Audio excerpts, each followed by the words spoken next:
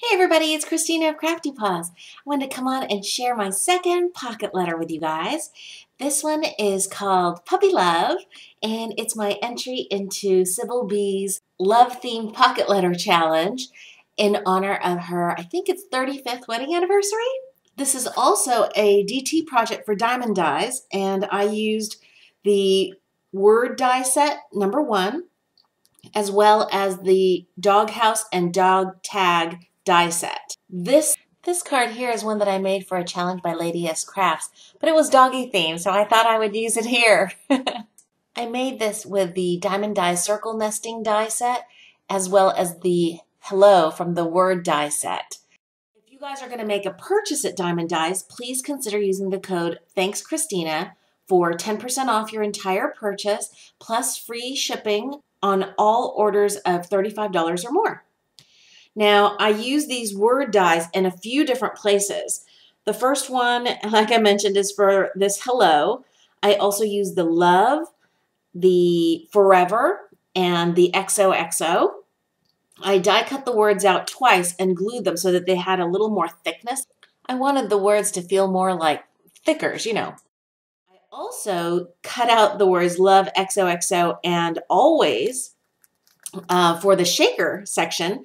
And in order to make them kind of strong enough to withstand a lot of shaking, I die cut those words out 3 times and just glued each layer one on top of the other.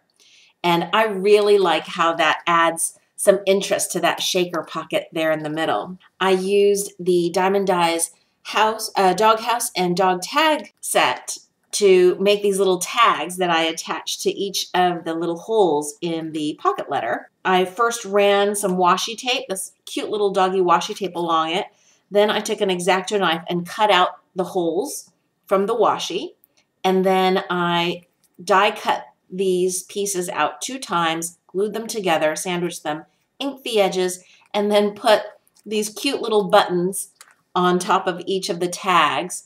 I just snapped the back of the buttons off and then hot glued those on. I tied the whole thing up with some baker's twine that I had gotten around some packaging. This is from Makin's here on YouTube. Let me go through and show you guys the rest of the pockets.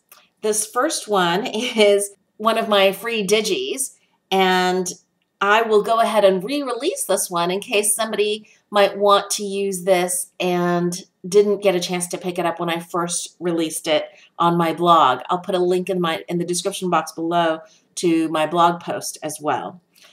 This is my latest free Digi, and it's supposed to be like a little St. Bernard puppy holding a little bouquet of flowers. And here's a bigger printout of it. This is the free Digi that I released yesterday on my blog, and it's called St. Bernard Puppy with Flowers for You. It's a long name. It was a late night. These 2 images are from an artist by the name of Kim Niles. I got this offline, and I altered the colors of them so that they would look more like my biscuit and my bandito. I think they came out really cute. She's a great artist. These 3 puppy images are from Some Odd Girl. They're from the Preppy Pups and Hipster Pets stamp sets, and they are so stinking cute. I love coloring those up. This little puppy here, this is an Art Impressions little puppy, and this is the backside of the puppy. Isn't he a cutie patootie? I just love those front and back Art Impression stamps.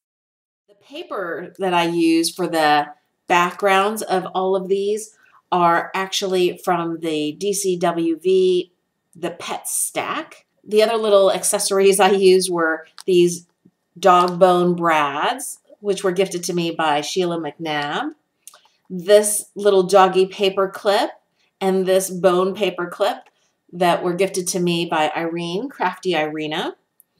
And I think that's pretty much it for the front. On the back, I used papers from the Daisy Hill Top Dog paper collection. This is an old paper, and it's actually really thin, but I didn't mind it for being on the back side of the pockets, and I wanted to have paper that was doggy themed, but a little bit softer in color so that you could see all of the different little embellishment gifts that I was going to be giving to. Oh, by the way, this is a pocket letter for my sister, who is a huge dog fan and lover like I am. These little embellishments, I think these two, and also these brads were gifted to me by Tina Kappa. And oh, I did want to let you all know, if you haven't figured it out already, with the We Are Memory Keepers envelope punch board, you can make an envelope the exact size of one of these ATC size pockets. It's 2.5 by 3.5 inches. And you get that by actually cutting a 5 by 5 sheet of paper and then lining it up to 2 1/8 inch right here. And that will form this little envelope, the perfect size for pocket letters.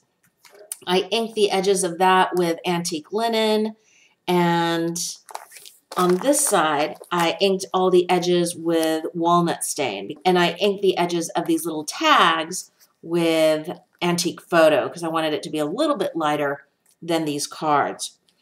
And that's it. That's my pocket letter. I really enjoyed making this. It actually this is my second pocket letter, and it only took me a day and a half as opposed to the 4 days that my first pocket letter took. I don't know if that's because doggy themed projects really inspire me or because maybe I'm getting better at pocket letters. Who knows? Oh, I did also want to mention that I just sewed the top of this pocket after I put in the sequins, the glitter, and those super cute love words from that word die set from Diamond Dies. And that's really it. If you guys have any questions, please leave them in the comments below and I will answer them. And otherwise, I hope you guys are having a wonderful crafty day. If you enjoyed this video, please give it a thumbs up. Thanks for watching. Bye.